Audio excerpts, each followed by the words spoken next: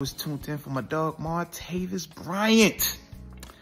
Now, I must say this, the nostalgia factor definitely hit. Seeing my dog out there got me excited.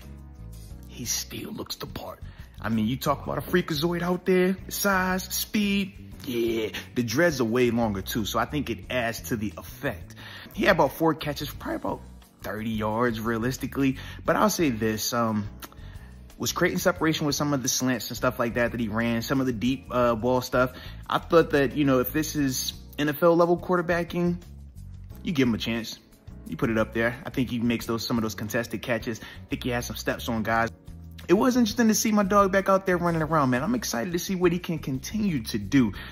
But you know, that begs the question now. If Tay go out here and keep, you know, showing that he still got it, is he worth a ring, ring, ring?